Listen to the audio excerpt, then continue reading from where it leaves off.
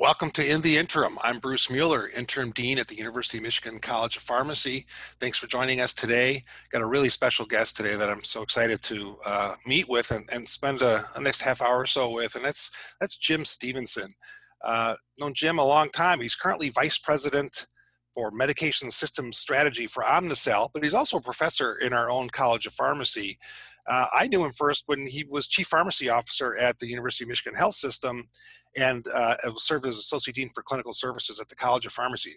I'm really happy to have Jim here to catch up with him and see what he's working on these days. But Jim, our tradition is the first question always has to be, what are we looking at in your background? I'm hoping that's live and you're really there. I wish, yeah. And thanks, Dean Mueller. It's a pleasure to be with you. I was asked to put up a background that was something personal. This is actually a picture of my favorite dive site in the world. It's a shore dive on the northwest point of Grand Cayman. And you can, over my, I guess it would be my right shoulder, there's a little ladder that leads down to the water, and you can see the little channel with some snorkelers in it. And if you follow it out to where the water turns darker blue, that's a wall. And on that wall, you can go left or right, and it's just the most fantastic diving you could imagine. And how deep does this wall go? That's called the mini wall. That goes down to about 120 feet or so. If you continue going out a little bit further, it goes down into the thousands. I can't hold your breath that long. And so what's the coolest thing you've seen?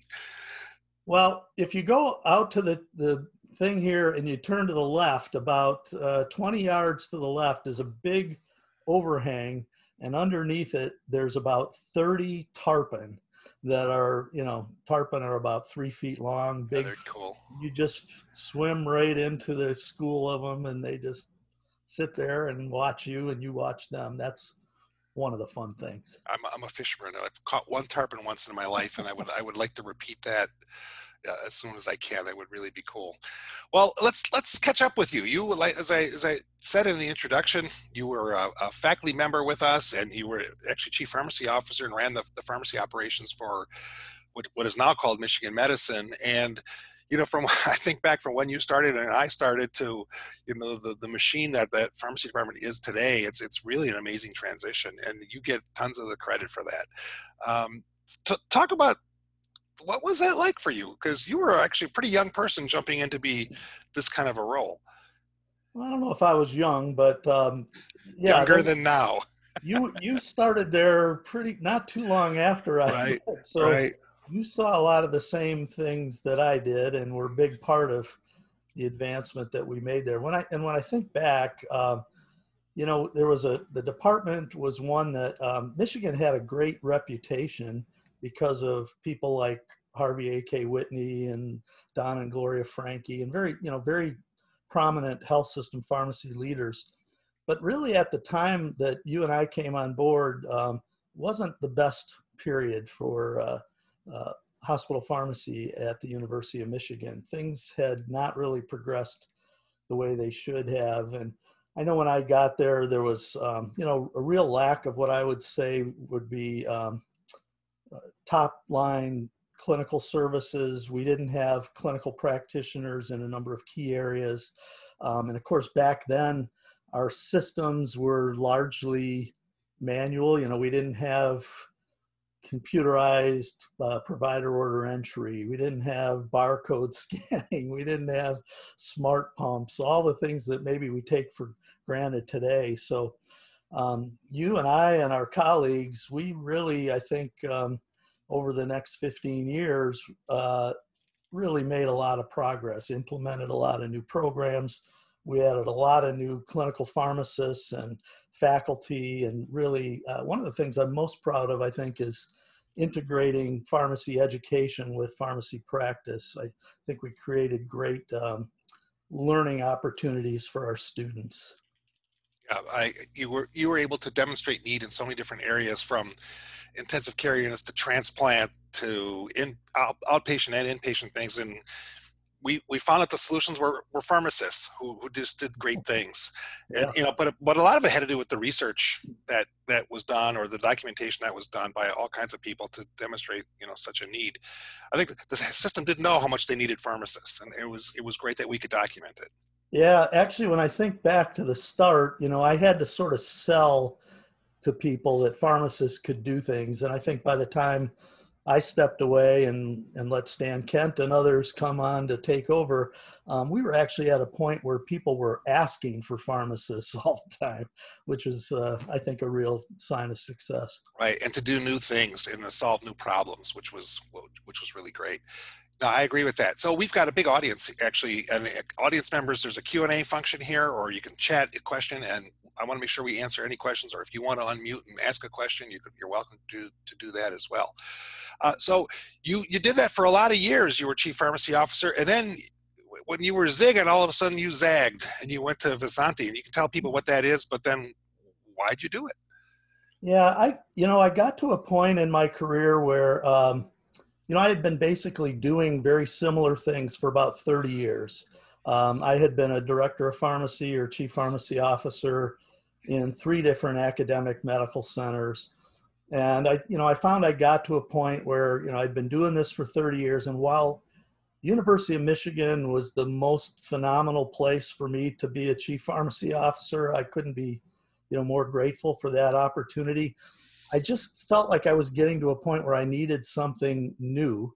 And so, I explored some things. I looked at some opportunities and, to get more involved in academia. But I also had some folks who were colleagues of mine who were asking me about maybe coming and working in a consulting capacity to help other health systems. And that's the company Visante. I won't go into the details, but I got asked to come on as president there. And, I finally got to a point where I said, I want to do something different for maybe the next 10 years of my career. And so I pulled the trigger, and I kept asking myself if I was stupid for, giving up this fantastic position I was in at the University of Michigan. But I decided I really needed some new challenges. So I took that and did that. And I worked with a number of people. It gave me a chance to work with many different health systems to try to help them advance their practices around the country. And I actually enjoyed that quite a bit. It was different. It did give me that new challenge. And so that's how I sort of shifted into a different direction. But then you really shifted into Omnicell. I mean, there's So, our audience may not know what Omnicell even is, yeah. but you're in a new technology area now. Yeah. So one of the things, so what happened was I was, the president of Visante, and I got a call one day from the CEO of a company called Omnicell, which is a big pharmacy technology company. And they were the provider of most of the pharmacy technology that we used at the University of Michigan. So I was a customer for many years, and I So when you say technology, let's back up so the audience, like, what kind of technologies are we talking about? So I'm talking about things like robots, automated dispensing cabinets, dispensing carousels, things like that. And, during the years that we were a customer of Omnicell, I would talk to the CEO every year and basically tell him all the things I thought he should do in his company. And so we had a pretty long-standing and good relationship. Well, out of the blue one day, he called me and he said, "Jim, I've got this idea that I call an autonomous pharmacy. And I've got a company full of engineers and, Ivy League business people and all this sort of thing. And they just don't understand it. I need somebody to function like a chief clinical officer who can really explain this to people, help them set the priorities, and really help me achieve this vision of this autonomous pharmacy." And I remember telling him, I said, "Randy, I've been thinking about this problem for about 35 years. And if you're serious about investing the kind of money you're talking about in doing this to help pharmacy advance, then I'm willing to listen and talk. And so I went out and I met with the senior executive team, and in about a week, I came back and I told my wife, I said, you know, I think I'm going to change my plans here because this is just too exciting.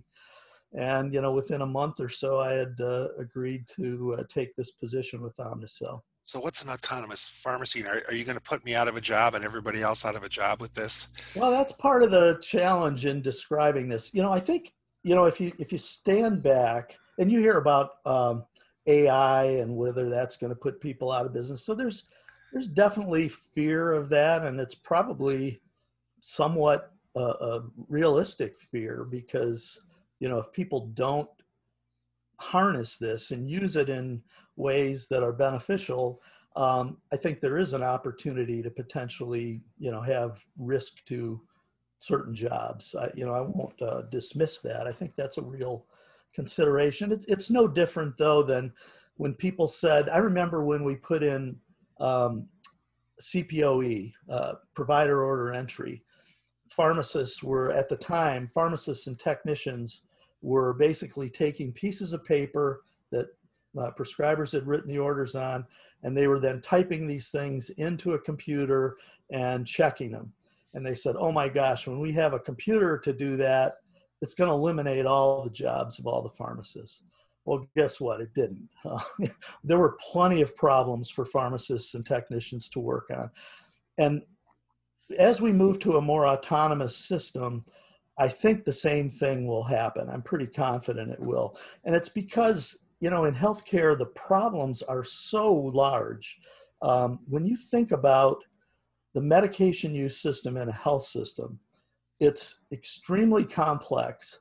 I have a slide that I use internally, and I've used it externally as well, that to run the medication use system at the University of Michigan, it required us to maintain 56 separate systems. So you add technology, but it adds complexity because these things don't integrate together. And it requires a lot of human effort. And if you look at pharmacy practice today, you'll see that there's still a lot of manual activity that's going on, repetitive tasks that haven't been automated, people sort of keeping things in sync. And those are all opportunities for safety problems. There's opportunities for lack of efficiency. You know, we're talking a lot about burnout today with pharmacists, and I'm convinced that the complexity of the systems and the pressure it puts on the individuals is so great. So the idea, you know, as we look at many industries are adopting digital technologies and automation to try to make things work better together, to automate repetitive tasks, and to utilize data and analytics in ways that really support and help, in this case, pharmacists, to make better decisions, do things more efficiently, and ultimately produce better medication outcomes for the patients. And, you know, that's going to impact efficiency, costs, safety, regulatory compliance. There's so many opportunities there. You know, when students are in school, they learn about drugs, and then they sort of go out on the experiential and they see how they're applied, and we get to do some behind the scene things in our IPPs and different rotations and drug information rotation, all these kinds of things. But I think they're most surprised to find out how much technology is actually involved in all this. It's very little. There's the drug product, but you know, when you go to the ASHP meeting and you look at all the vendors that are there, they're not vending about a drug. They're vending about the kind of technologies like that Omnicell has, and it's amazing how much technology is sort of makes this machine run. Yeah, and you know, being in education too, I've thought a lot about this, and I know you have too. But what should we be teaching students in school? Because the reality is the amount of information out there, you know, it used to be, well, you go to school and we'll have you learn and memorize everything to know about the drugs and how to use them. Well, that's way past any human's capacity today. So it's not so much about, I mean, I think you still need to teach people a baseline of information, facts, but I think more of it is learning how to find the information you need and how to apply it and hopefully how to use technology to do that in an efficient and effective manner. Well, I'm sort of interested. You have a just sort of the audience. You've got a PharmD. You were a clinical pharmacist for a time, a rounding pharmacist. You were a board certified pharmacotherapy specialist. How important was the clinical knowledge that you had to have a position like you have today, Um, or the I position, think maybe the position you had earlier? I mean, as chief it, pharmacy officer. yeah, I get that question a lot because, particularly students that are thinking about going into residencies and, there's these combined master's administrative residency programs. And people say, well, should I do that or should I go pursue clinical practice first, get some clinical chops, and then move into more administrative things? And I don't think there's a right or wrong answer to that. But for me, I went the clinical route first. In fact, I never got any real formal administrative training back in the day. You could get jobs like I did without it. I don't think you can do that anymore today. But I've always felt that the way I wouldn't change it at all. I really felt like my clinical knowledge helped me communicate more effectively with physician leaders, with the P&T committee, with my own clinical pharmacy staff that I worked with. And I've really valued that clinical experience I had near the beginning of my career. So if a student wanted to get involved in some of the technology side, our last meeting was with Bruce Chaffee, who really talked about informatics and really stuck mostly about the informatics and applying that to improve patient care. But there's this whole other sort of physical technology piece as well that generates information and more informatics. But how does a student get involved? Because you and I talked in the day about, could we get robots into the College of Pharmacy and have people see what an Omnicell is and how to program these things and what information you could draw? I don't know how we could ever do that, although I would love to do that. I would love to see a room like that in a new College of Pharmacy building, someday. But the problem is that stuff probably goes out of date pretty fast too. Yeah, exactly. Because I don't think it's necessarily, how do you operate the device? It's more, how do you think about how to use these types of tools to get the outcomes that you need? And, that requires a different kind of thinking that I think even I'm a little bit critical of the way we talk about informatics and things right now, because I think often people are talking about more the tactical, mechanical things about, well, how do you implement, an EHR, or how do you implement this thing? And that's fine. People need to know how to do that. But I think the real piece is, how do you develop a strategy and a vision of how all these pieces should work together to produce the best possible outcomes you can, and how you're going to move towards a more perfect medication use process in the future. And there's a lot of visionary people out there. There's somebody you probably know, and if you haven't had him on you're in the interim, I would recommend that you get him, and his name's Alan Flynn. Alan, I think he works in the medical school right now, but he's a pharmacist. He's one of the most visionary people I've run across. And really at Michigan, I've been so fortunate to work with some great people: Bruce Chaffee, Alan Flynn, Joe Lassiter, Scott McCready. Early on, I brought him over when I came to Michigan. He's got a couple things in the Smithsonian Institution that we developed at Michigan. Those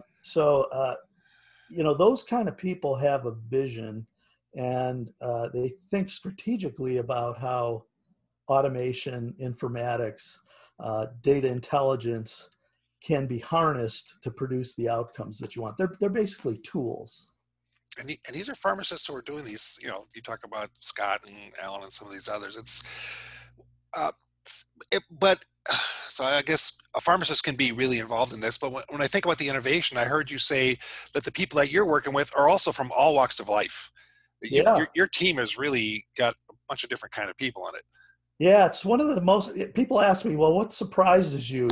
And it's like, I always say, I have no idea how this company was ever successful in solving any problems before, because there's all these brilliant people, but they don't understand what pharmacists do, what the medication use process is. So they're trying to solve problems that they don't fully understand.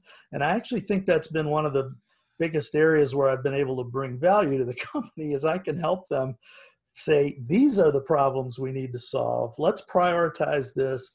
You're on the right track or you're not on the right track. So that's been a real Because eye-opener. there's engineers, there's engineering that I didn't even know was engineering. That Yeah. the human process aspect to it that I guess I never thought it was engineering, but it is engineering. So as people in the audience, again, if you'd like to ask a question, go ahead and use the Q&A function. We've got some rolling in here already. One of the questions that students ask is, do you need an MBA to hold a leadership position within pharmacy? Is that the route, or is there something better? Well, I don't think you need an MBA, but I would say for top tier academic medical centers, people are looking for, credentials to help differentiate you from other people. And it's becoming more and more common that people have a administrative residency experience and some sort of a master's, whether it's an MBA, an MPH. Often there's programs that have Master of Science degrees in pharmacy administration. So those are probably fairly typical credentials that you would be competing with if you wanted to get into that type of a role. So kind of talking about all these sort of things, are you optimistic about the future of pharmacy? I mean, we talked a little bit about how some of this technology could remove jobs, and really, if you just want to be the next automaton pharmacist and think that's going to be your career for 40 years, I think you should be worried. But Are you overall optimistic? And if so, where do you see the optimism?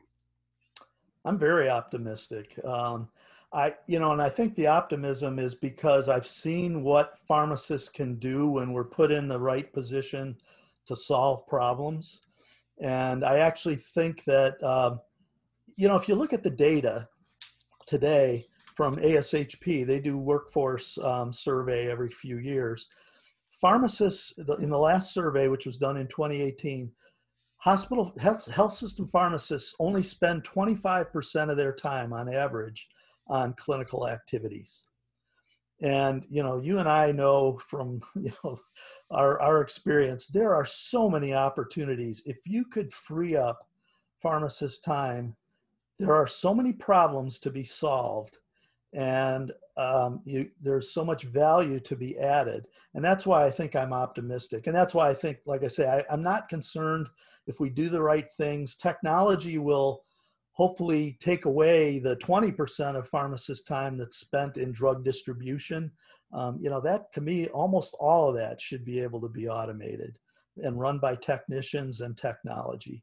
So you take that 20%, you shift that over into clinical activities. 40% of pharmacists' time today is spent in order verification.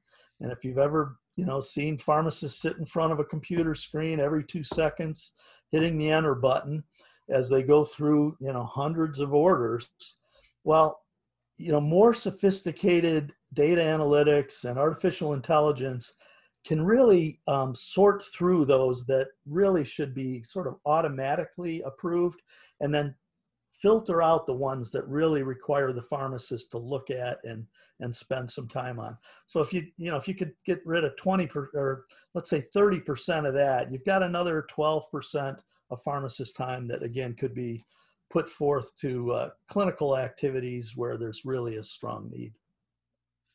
What kind of cool projects are you working on these days? Well, I'm working on this autonomous pharmacy. We've got an advisory board, and actually, if any of the audience wants to go online, we have a website, www.autonomouspharmacy.com. You can read a white paper, and we've got another paper coming out in American Journal of Health System Pharmacy shortly. I don't know the publication date, but it's in press. So I'm working with a lot of health system pharmacy leaders on the vision for that and how we move that forward. And this is not an Omnicell thing. When you go to that, it doesn't look like Omnicell. It's not Omnicell. We're trying to make this an industry movement. So I'm excited about that. And I'm spending most of my time trying to advance that to help practice. But I've got some other really cool ideas. If outside of the health system, there's a lot of other medication-related problems. And I'll just mention two areas very quickly. One is, if you look at schools, they have a huge problem with managing medications. Kids are coming into schools all the time. They've got meds, they've got asthma meds, diabetes meds, EpiPens, all this sort of thing. And it's kind of a free-for-all. There's not any kind of organized way to make sure that those meds are managed appropriately in schools. So we're thinking about, is there a way we can create some solutions there? The other one I'm thinking a lot about is what can we do with the to help with the opioid crisis and the opioid deaths. And the model I'm thinking of right now is the model of the automated external defibrillators. So, 10 years ago, if you went into places, you wouldn't see these, but you see them all over the place now, because people realized if you wanted to save lives, you had to get that defibrillator available faster. And that's what has to happen with naloxone, with opioid deaths. So is there a way that we could potentially deploy naloxone at strategic places to help reduce the number of opioid deaths? So you would have naloxone all over the place. That's what would happen. I The would have difference it is defibrillators expire, or defibrillators don't expire, but naloxone does. Exactly, which is why you need what I call kind of a small, smart, connected storage device so that it could be monitored. You'd know when it got used, you'd know if it was going to expire, so it could be replenished, right, and that sort of thing. We know how to do that in a hospital, but now we have to think about how could we extend that outside of the hospital. Cool ideas. So other cool things that you do, you're really involved actively with ASHP, as you've already mentioned, publishing and AJHP, but also and FIP, which is an international pharmacy organization. You want to talk about why do you get involved, particularly with the international one? Well, I initially got involved when the dean at the time, George Kenyon, said, we don't have much of a presence internationally. Would you be willing to do something to get involved? And I looked online, and the next meeting was in Sydney, Australia. And I said, oh, yeah, I can do that. Yeah, that's easy. That's a no-brainer. I'll raise my hand. So I got involved, and there was a hospital pharmacy section. And, like I'm sure you've given this advice to the students. If you're going to join an organization, don't just join it. Get involved, become active, do something.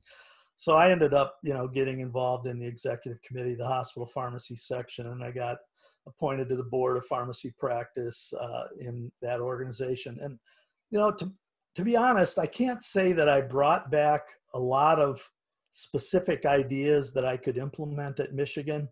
But what I did learn is I got an appreciation that everything we do in the United States in the way we practice pharmacy is not necessarily the best. I think sometimes we think we're better than everybody. We're not. We're really good compared to the rest of the world, but we can learn a lot from how other people approach similar problems. And there's, I think, a feeling of satisfaction in being able to help colleagues in more developing countries to help them advance their practice. And those are the... Yeah, you always brought people, back when you were CPO, you'd bring people in and from all the friendships and the colleagues that you develop through those things, I've always found are, sort of really enrich your life. So that's why I did it. Great. We only have a few moments left. Again, audience, if you got any questions, put them forward and we'll get them in here. I think we will close with maybe you with some advice to this. I have a million other questions. Like, for example, I'll give you a quick one. I'd like to know, you're a voracious reader. Some of it professional and personal development, and some of it fun. What are you reading these days, or what do you recommend to the audience? I'm reading two books right now. One's kind of an older one.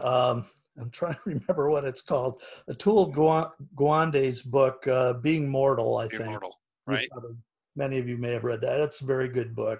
I had never really read it fully. I've just read excerpts, so I decided I really needed to read it. So I'm doing that now.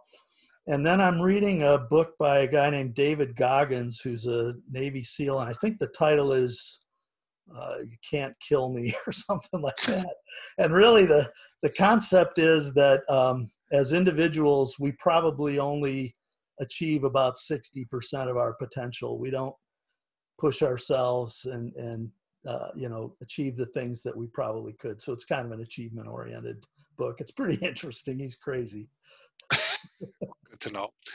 Yeah, so let's end up with some advice to the students. If they want to get into a field like yours, or either management within a health system, or even, you know, really zag instead of zig and go into, say, a technology sort of thing, you know, if you were even a student now, what would you be doing as a PharmD student to prep for a career like that? What do you think would be effective, and what do you think's maybe overrated and a waste of time? Nothing comes to mind right now as being overrated and a waste of time, but I guess I would say one of two things. One is I wouldn't discourage anyone from pursuing a clinical track, because as I said, I really felt that served me well. But if you think I think when you do clinical work, you're going to start noticing that, gee, we need different tools, we need different things to help us do this better. And that's kind of how it led me to think about all these technology problems that and ways that technology could improve. And of course, right now, that's where I am. So if you think that ultimately you're interested in technology, informatics, automation, I would say, you know, there are residency programs, there's certificate programs, there's master's programs. There's not as many, they're not as standardized. But I think what you want to do is start networking with people who are leaders in that area. ASHP has a section of pharmacy informatics and technology. I'd get involved with that, start getting involved in projects and that sort of thing. Sounds great. Would it be okay if audience members contacted you with questions or follow up on this? Certainly. One of the things when I changed, I asked the dean at the time, I said, you know, I love being a faculty member, even though I'm going to do this other thing sort of on a full-time basis. I'd like to keep a small appointment at the college because I really enjoy interaction with students and residents. So please don't hesitate to contact me. All right, I'm going to put your contact information on the screen. He's got a great unique name, Jim Steve at med.umich.edu, one of the best unique names around. I want to thank you so much, Dr. Stevenson, for being on. Really an interesting, 30 minutes goes really fast when we do these. And for our next program, we're going to try something different. I'm going to try to do a podcast. So rather than have live audience, Kevin Townsend, who's going to be my next guest, we're going to sit and talk and do it as a podcast and record this. And Kevin is someone who works in the industry track. He was actually at the University of Michigan for a while and then went over to industry and working as an MSL and some other things. And we want to explore that track and that career path for everybody. So if you have any thoughts about that as being a career for you, another way you start clinical and you do something a little bit different, I would really advise to listen to Kevin Townsend. So thanks again, Dr. Stevenson, and thank you, audience, for today. Great. Thanks, Dean Mueller.